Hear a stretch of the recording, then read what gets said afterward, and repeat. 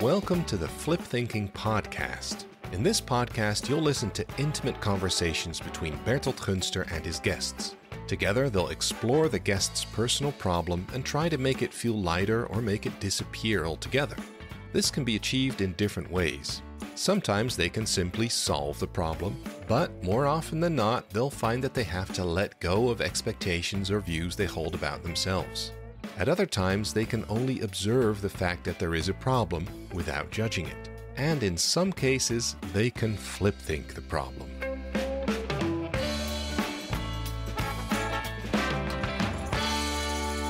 Good morning. Good morning. It is morning. It is morning. And definitely. it's a Friday in March. Yeah. So tell me, who am I facing? Yes. So I've got a difficult Dutch name, Jelle. Jelle. So often For foreigners, Jelle is a quite difficult name to pronounce. Yeah, it either becomes Jella or jelly, which I kind of find funny because it's the jelly bean, the sweets. Yeah. But so I'm married.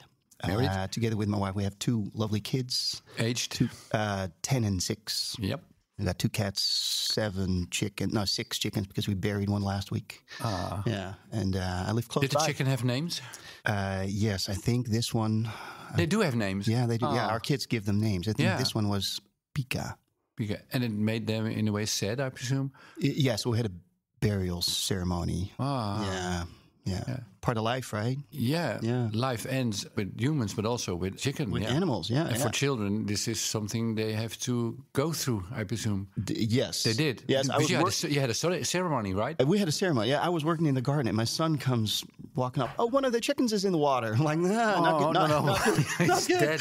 So the son is 6 or 10. Or 6, yeah, right. So the younger one. Yeah. So we dug a hole and put him in there. The 4 of you, or no, just my son and myself. My daughter is kind of scared of everything regarding death. So, but she knew you were doing this together with your son. No, she was not home. But you knew she would be fine if you would inform her afterwards. No, I took a little leap of faith, I guess. So it didn't turn out very well because she got really angry at me. Not being in the moment. Yeah, I wasn't there, but she doesn't like anything dead. So, as a lot of people don't like things to be dead. Yeah, but this is a nice story. Yeah, very nice story. Is this also the topic why you are here, or no, it definitely could be? not. No, but it's a good story. It's a very good story. It's a good story, and touching, very moving in a way too. Yeah, seriously. Yeah. Anyhow, this podcast is about people having problems. Exactly. And so this is where my second question is: what's your problem, Jelle? Yes, Jelle. So I am really good at procrastinating. You just talk a little bit less louder now. I know. Yeah. Is there a little bit of shame? Yeah, exactly. Yeah. Procrastinating. Yeah. What's the problem with procrastinating? It doesn't it make life easy? You were with the chicken. Were you with the chicken? You were a little bit too fast in this. Exactly. Yeah. I so should have. It's not always true. I should have procrastinated instead of pro. Yeah. Right. For your daughter.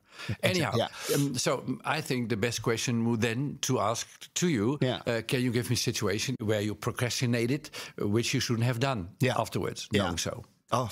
So a lot of examples. Yes. Give the most painful one. The big thing is that I, in a business sense, I really want to achieve becoming a professional speaker and trainer, especially the speaker part. You want to become a speaker? Yes. Okay. As we just discussed in the prequel. I like before to be we're on taping. Stage. Exactly. Yeah. I like to be on stage. It's something where I think I belong. Ever since I was 25, and it was the first time I were asked to do something on stage, it just felt right. This is home. This is where I belong. Yeah. Am I using the right words? Yeah. Oh, definitely. Yeah. This is my space. Exactly. Everybody looking up at me on stage, listening, sort of in awe kind of moment. And I got you were 25 at that time. 25. Yes. Standing ovation. Standing ovation. Okay. From my colleagues, about 250 people. You've captured my attention until now. I know. Quite brilliantly. Exactly. And I can. wait. I can feel this quality right now. Okay. Well, you can talk in a captivating way. Yeah. You do. As an aside, right? Back to you. Yeah. But I was in a stage in my career, my life, where I thought I would be a sales manager, sales director. This was my career path. You thought so? Yeah. And then people when I got off stage, people walked up to me and said, "Holy, Moses, whatever. you're really good at this. Right. You should do something with this. And my response was, what am I supposed to do with this? Because I am in sales. I have another career path in mind. Exactly. Yeah. And then I'm 46 now, so it's about So you've waited 21 years. Exactly. But now you are here. And now I'm here. And this is something I deeply feel. I can feel it in my, in my gut, and my heart starts racing when I think about this. Yeah. And I came up with this, in my mind, super interesting niche about, in a business sense, how people are not allowed to make mistakes. I think in a broader perspective, people think they are not allowed to make mistakes because we live in a perfect world. Right. Instagram needs to be perfect. So if you ask somebody, how are you doing? Oh, I'm doing fine. I'm going on vacation. I got a new car, whatever. We don't make fun about, I do, but you do maybe. Exactly, but making mistakes is fun. Exactly. You can learn things and it's hilarious and that life goes different than you had expected. Exactly. Which is, I think, a thrilling part of life. Because if everything goes according to plan, what's the fun, right? Exactly. I couldn't agree more. You have made a kind of business idea about making mistakes. Exactly. And there's a Dutch name for it. You told me in the prequel. So my business name is Fouteboel, with boel with OU, as in the same as in fout, right? Right. Anybody who's not Dutch is not going to understand this. But my LinkedIn title was for about 2 years, Jelle Rood, fuck up coach.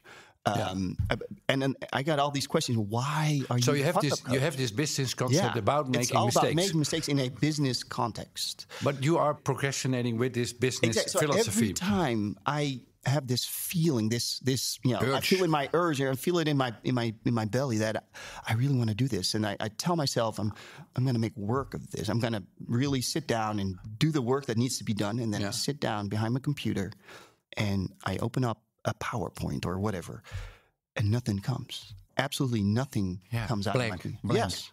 Yeah. So now I have the assumption that we can try to investigate this in a very light way. Mm-hmm. Maybe I'm wrong, that this is not about procrastination, but this is about not having a specific plan that you can work on step by step. So I will investigate that it's not about your psychological debilities, flaws, but it's about lack of planning.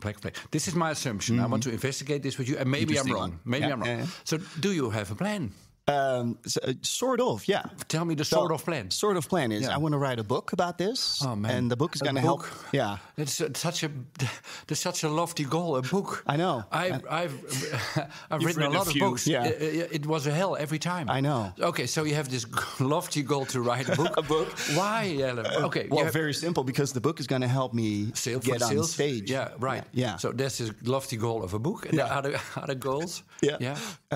So the other goals is I want to... to have a talk, right? Yeah, exactly. Yeah, and I want to. So here's another thing that I think it's good to understand is that I once had a very good corporate career. I started off as an account manager, ended up as a sales manager, had this beautiful career. Driving good cars. Not that good. No, cars. There are a couple people think about cars. Well, you had a really big mistake with one car, but this is an aside, right? Yeah, exactly. Off topic. So you had a career. I had a career, and then before it was at an American corporate, Wall Street company, right?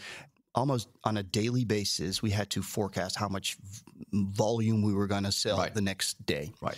A perfectly undoable job, but it made a lot of money. Yeah, and you were good at it. And I was pretty good at it, but I was also sort of unhappy with it. Yeah. And then I got a manager, and he gave me a job in which I had a few people that I got to manage. And that was kind of when I clicked and thought, hey, this is interesting. I like this more than the selling of the product I was selling back then. And helping the people in my team become successful gave me much more, happy feelings than selling the chips I was selling back in the day. Right. And then after about a year or so, he said, well, I am thinking about leaving the company in about 2 years, which gives me time to look for a successor, and you could be it because I think you have what it takes. Yep.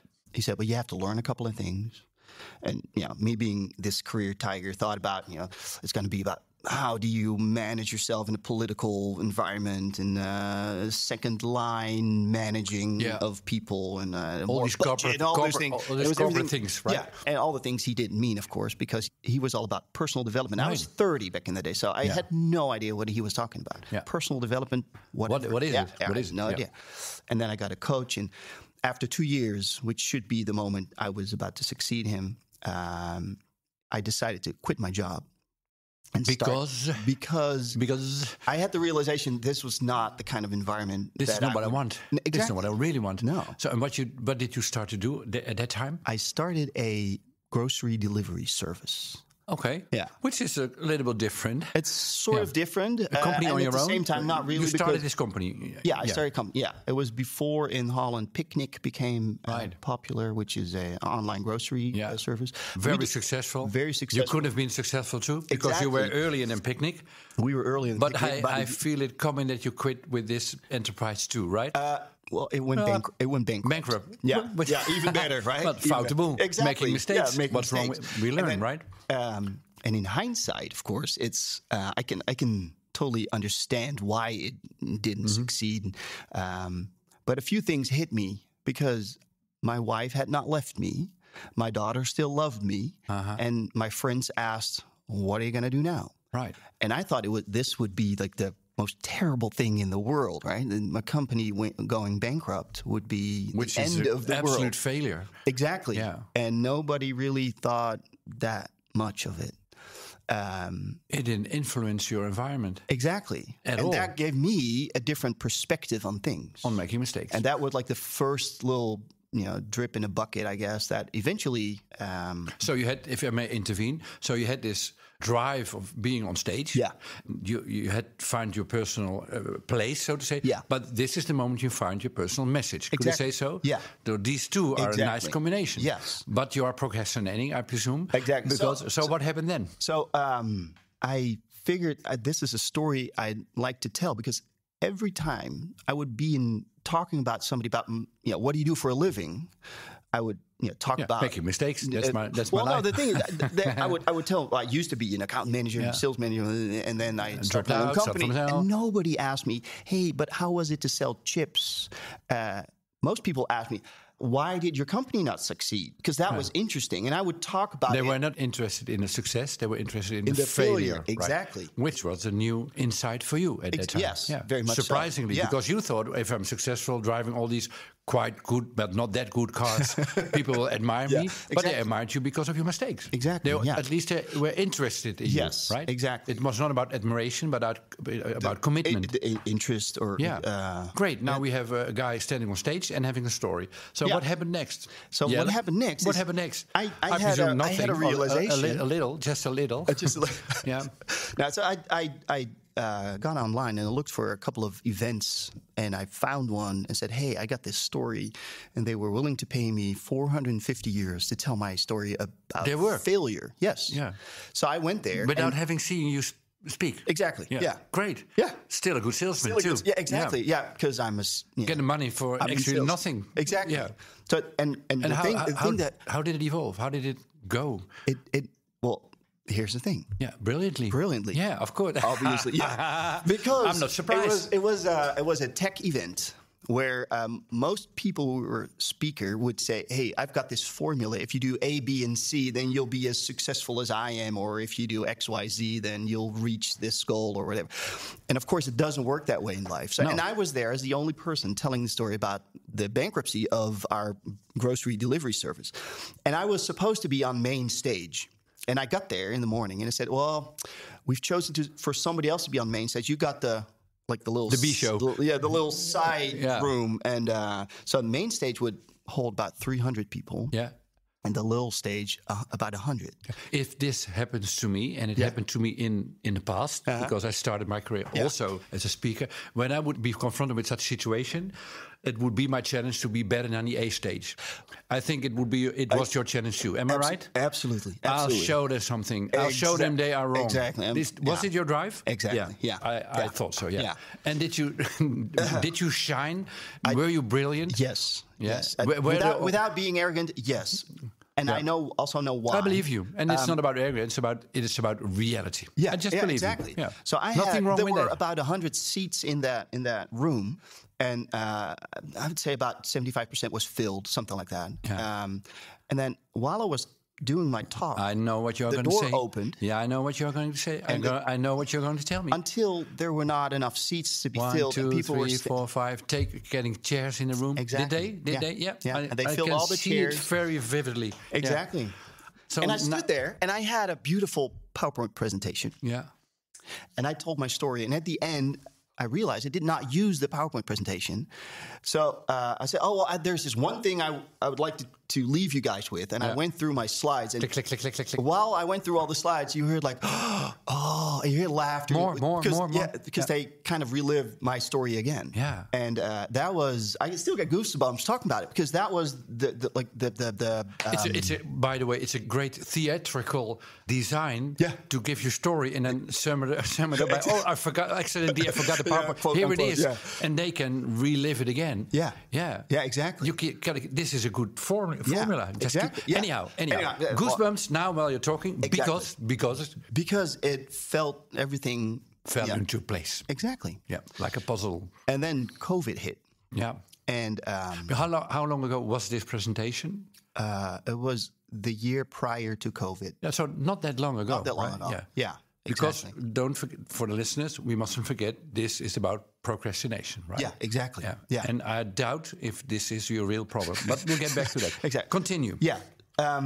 So the story was about my personal failure or my company failing, and I told that story. But I also felt there was more behind it than only this. Yeah. It resonated with a lot of people, because most people will understand that not everything in life is a success. No, to be clear, life ends with death. Exactly. Yeah. So, like a chicken does, right? Yeah. Yeah. So striving for success and things to happen is fine, but we must do this. I presume this is my attitude to life. Always with a smile on our face that everything will be temporary, and it isn't. Life is in a way a game. It is fun. It has a beginning and it has an ending. Yeah. And if you put too much weight into everything, then life will be a burden. Yes. And I think we can connect on this level. Absolutely. Yeah. Yes. So back to you. Back to me. Where was I? We are now after COVID. After COVID. Yes. I felt there was more to this, and I also felt I needed to come up with like a solid base of what was happening there, more like a scientific approach to the story, what had happened there. And then it all of a sudden hit me that looking back in my career, I had always been very afraid of making mistakes. And my way of dealing with it was... slow down, because now I see that the business you started has a big message for yourself to begin with. What is that message according to you? That you are allowed to make mistakes. Yeah. Obviously, this is a path in your life too. Exactly. Yeah. So tell me about it. I think we are now shifting from procrastination to allowing yourself to make mistakes. Exactly. And maybe this, if somebody doesn't allow himself to make or herself to make mistakes, you have to procrastinate. Why? Because if you don't do things, then nothing goes wrong. Well, this is exactly the thought that was going through my mind. As long as I have all these cool ideas, but I don't do anything with them, the ideas cannot, You can dream about a book. You can still you can dream about a book, but if you start running a book, it can fail. Exactly. Yeah. And then you have to come to the conclusion: I can't write a book. Exactly. I'm a loser. Yeah. Yeah. Exactly. Yeah. So tell me about you and failures then, because I think we have entered a new topic here. Yeah. Well, so looking back in my career, every time I had to do something. Start talking soft. I know. Everybody's still listening. It doesn't help. It doesn't help. No. They just put the volume a little bit louder, and I'll hear you. So to start, continue softly. Yeah, I'll continue softly. Every time I had to do something that I was unsure whether I would be able to do it, right, I would just put more time in it. Yeah. So working at the American corporate, I started at 7 a.m. I turned on the lights, and eventually the security guard kicked me out at 9. Oh, you did? So I'd made 14-hour days, 5 days a week, and worked in weekends just to make sure that it would never be my problem, that I did not put in enough effort. Anybody can make mistakes. Except me, exactly. Yeah. So what is it? What is it with you? Thank you for the example. Yeah. What is it with you and mistakes then? I have no idea. It's gives me a really uncomfortable feeling. Can you tell me about the uncomfortable feeling that goes along with you making a mistake? Well, you just said the word loser, and it really resonates with me. Yeah. In previous discussions I had with one of the coaches that I got to become the successor of my manager, right? He sort of gave me the insight that I don't want to be a loser, and that I really remember that moment. I got that insight, and it still makes me feel uncomfortable thinking about things that I do that are not a success, because that people will see you as a loser. Exactly, yeah. And here's a really strange concept that I want everybody to live like a really happy, easygoing life. It's okay to make mistakes, and I want to show everybody that it's very much okay without me. This message is meant for you. Yeah, exactly. The message you want to spread over the world with the book. Yeah, with the book. Yeah, and the first listener that hopefully learns something out of this book is you. Is me. We had just come to the conclusion that you are consuming a lot of time in preventing yourself to be seen as a loser. As a loser, exactly. Yeah. So is this because you know this podcast, you know the concept of the podcast, you have listened to a lot of episodes, Dutch ones and English ones too. So my next question, I think you can predict, will be: is there an even more painful word than loser? Yeah. And right now, loser is... It's a very painful word. So if you say no, I completely agree. Is it the most painful word? For now, it is. Yeah. I think so. Because nobody wants to be a loser, right? No. How is it with you and in the family you grew up with, and being successful or being a loser or not? Did you get some messages from your parents or peers regarding this topic? Or did you make it up yourself, which... I just don't know. Yeah. I'm open to whatever answer. If I talked to my wife about it, and she said it probably has to do with your dad. Was he successful? I'd say he had his own company. Did he fail in his own company? Did he went bankrupt? I remember as a kid, and I don't exactly know how old. Maybe like 8, 9, 10, something like that. The chicken age. The chicken age, yeah. A kind of funny chicken. Also, it doesn't feel very good. That we were in a car, and he said to me, my company might go bankrupt. And there were all these reasons that I didn't understand as a kid. And he said, so what do you think I should do? He asked you? Yeah. And I remember saying to him, but Dad, you put all this hard work in it. You cannot, you cannot just let it go. No. You have to fight for it. Yeah. And he eventually mastered. He revived. He survived, and he eventually sold his company at a relatively young age. And my parents got to do all these cool things. My sister lives in America. They built a house over there with the earnings of that company. So they became get to travel the world. Relatively successful, right? Exactly. Yeah. It gives me the goosebumps when you share the story with me. As a kid, being 8 years old and having this image of your father possibly going bankrupt, this must have been a horrifying experience. And your father asking you, as an 8-year-old now child, looking back what should I do? Yeah. This must have been a devastating question in a way, wasn't it? In a way, right? Yeah. While you ask the question, I can just feel the emotions. Yeah. What emotions do you feel? Sadness. Sadness, I think. Or... maybe the feeling for my dad. Because a father should protect you, and at that moment you had to take the role as if you were his father, protecting him. Yeah. And actually telling him, persevere, don't become a loser. Exactly. Be successful in what you do. Yeah, I did not think about it that way. I did. That's why we are talking together. Yeah, exactly. So you were driven to prevent your father becoming a loser. Yeah, at a very young age. And you have carried it, I have the assumption, throughout your life, that this is how to be successful, not become a loser, persevere, take care of your children, take care of your wife, and then all the good things will happen, right? Yeah. But this was your father, it wasn't you. Exactly. And you had to take too much of a burden at that age. It's too much of a burden. Yeah. A child of 8 years old just can't carry that weight. But you did. Yeah. But you now can let it go. Yeah. There is no father anymore who has to be helped. The only one who has to be helped is you yourself. Is me. Yeah, exactly. Yeah.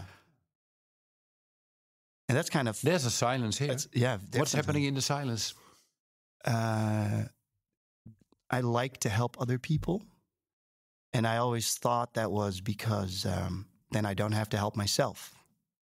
But there's something else here. When I was probably 8, 9, whatever, something in me got touched. Like, if I can help other people in this way. I don't know how, but I need to do this more often. I know. I want to intervene here.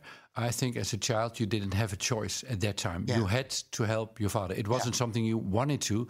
You had to. Because if your father would have went bankrupt, which he didn't want to, because he asked you what I'm going to do now, this would have been a devastating experience, not only for him, but also for you as a child, being dependent of your father. So what you started to do at that time with your father is trying to help him, support him, scaffold him to be successful, and it worked. Yeah. But from then on, I have the assumption that you have created a kind of pattern in yourself. I have to help other people to be successful and not to fail, because this is how it works in life.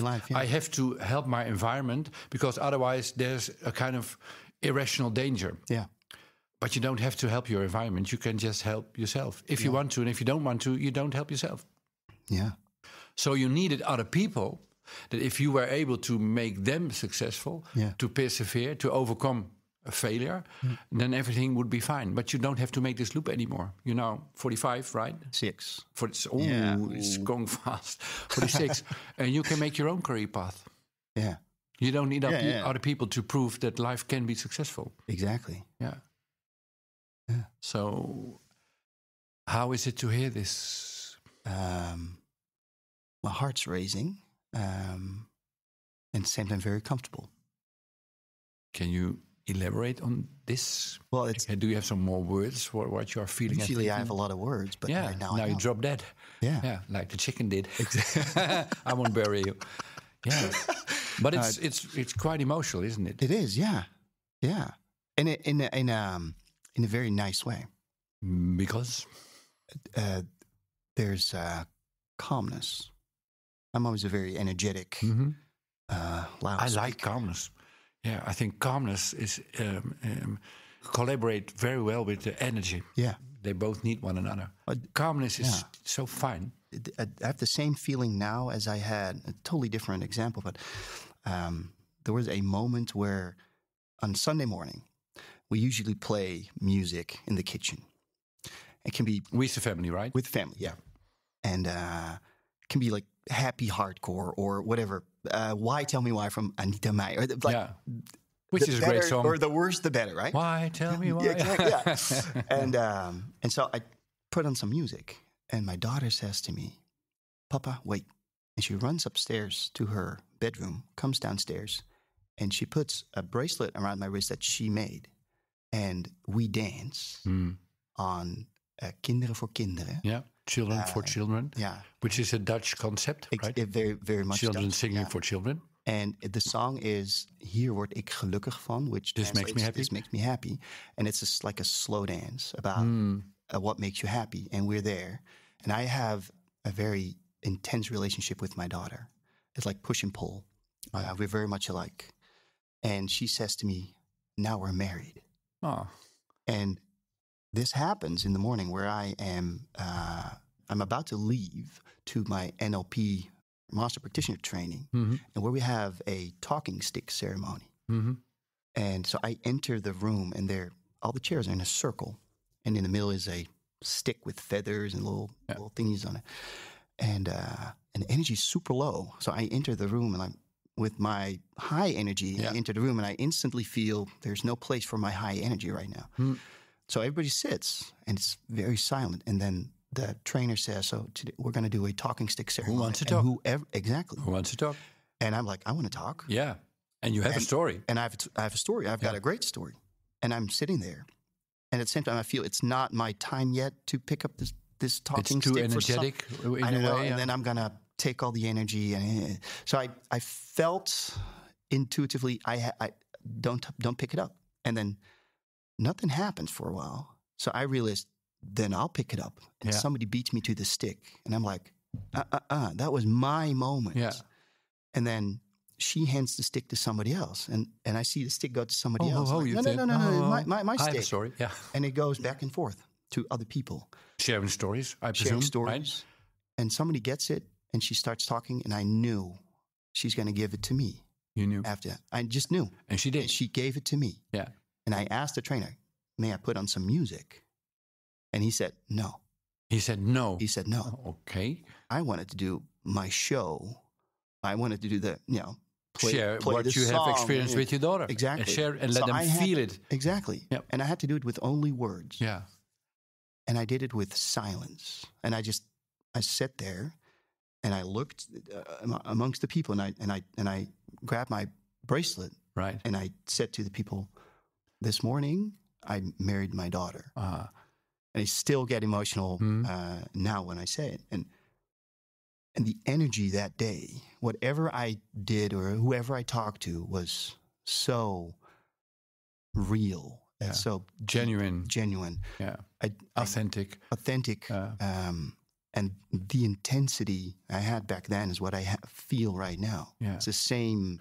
So it's a combination of calmness and energy, being alive and feeling calm at the same time, right? Exactly, and emotional, and it's, So this confirms your ability to speak. Yeah, it does. You did. Out of calmness. Yeah. Without having to prove that you're not a loser. Exactly. Yeah. So I think we reached a kind of point where we can summarize that procrastination has nothing to do with making a plan. No. It has nothing to do with that you are somebody who is a procrastinator. It has everything to do with your old pattern that you don't want to be a loser. And if there is a possibility to fail, that you have to prepare. Yeah.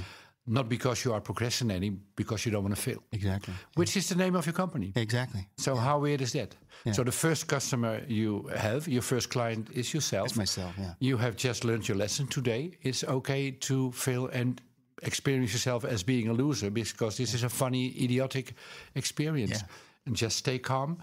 And out of this calmness, a lot of energy will evolve. And I wish you all the luck with your company. Because I am pretty sure that this is what you really want to do, and that you will be in your wheelhouse, in flow, and completely alive if this is what you'll just continue to do. And if there will be a book or not, or if the book will be good or not, or what the first steps will, it all just doesn't matter. Just follow your drive, and let's see what happens. Yeah. That's it.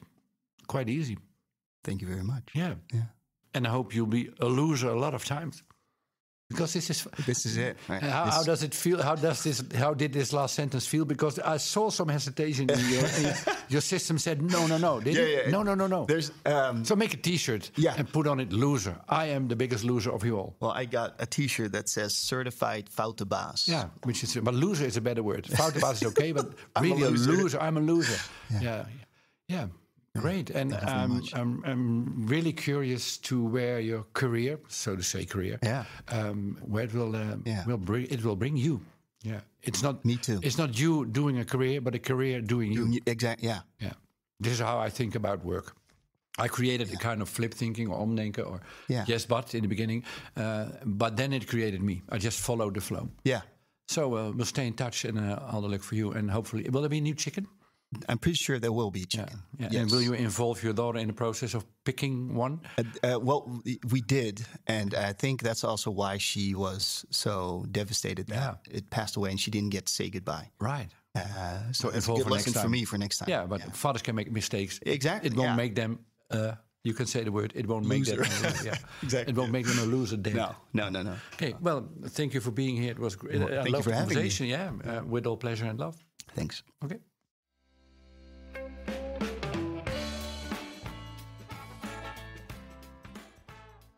Hey, Bertolt and Diede. It's been a couple of weeks since I was in the studio, and Bertolt and I had a really good discussion. And looking back and listening back, there are a couple of things that that really stuck with me. The first one is that I don't listen very well from time to time, because I think Bertolt had a couple of things he wanted to tell me, and if I listen back, I'm like, Jelle, shut up and listen. So that's a good lesson for myself.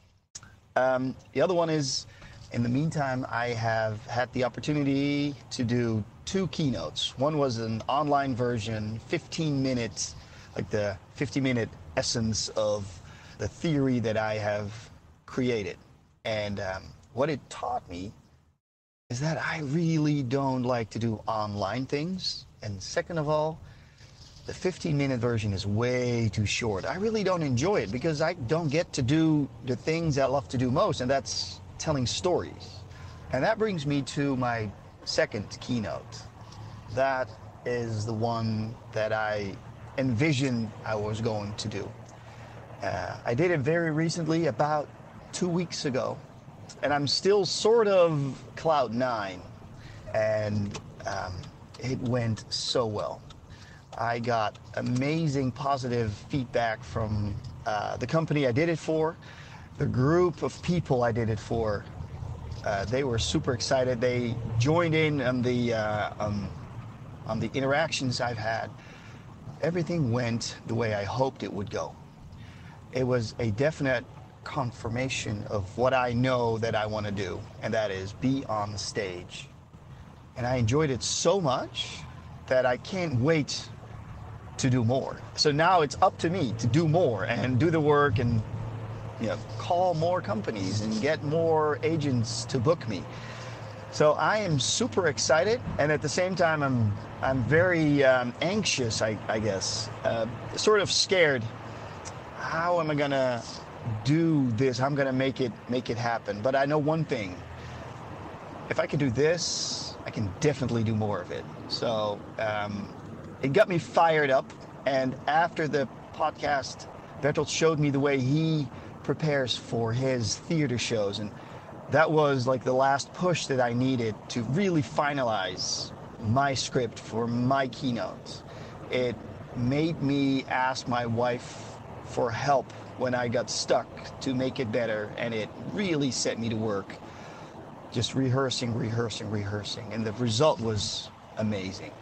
So I want to say a big thank you to Bertolt for helping me progress, giving me these insights, and I also know that I have to learn or listen just a little bit better when he talks.